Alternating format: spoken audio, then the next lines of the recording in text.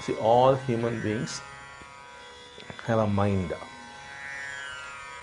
and this mind is nothing but fear. Not that the mind experiences fear, the mind itself is fear.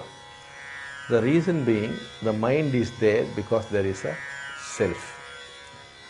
This self is really not existent, and it is aware of it. Deep down it is aware of it, that it doesn't really exist, but it wants to exist. So it's more like a thief in a house who's trying to hide all the time, trying to protect himself. The self is trying to protect itself. That is that fear, because any moment the self can disappear, because what is called the biological self is there because of the way your senses are coordinating. Actually, when you are seeing, you do not hear.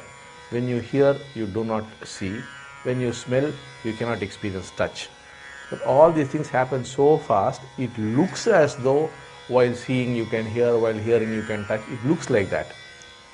But really it is not so. If by any chance this were to slow down, you will see the self is gone.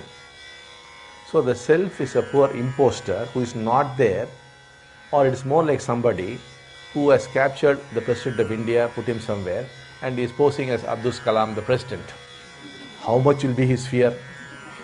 They might see his hairstyle, they might catch he's not Abdul Kalam, they might see he's walking and say, oh, he's not Abdul Kalam. Any moment he could be caught. What will be his life? Just imagine. Posing as the President of India.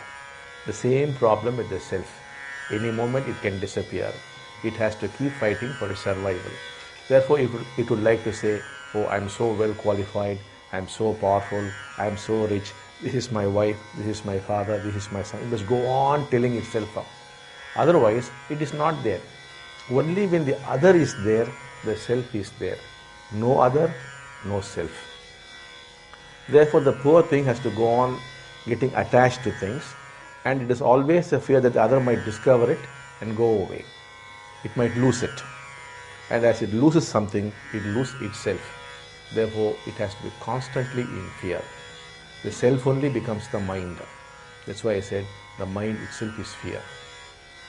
We cannot transform the mind. The mind is untransformable. It has been so throughout human history. That is why we are telling you, don't waste your time trying to transform the mind. The only thing that is possible is you can be free of the mind. Let it be, that's all. Don't waste your time transforming it.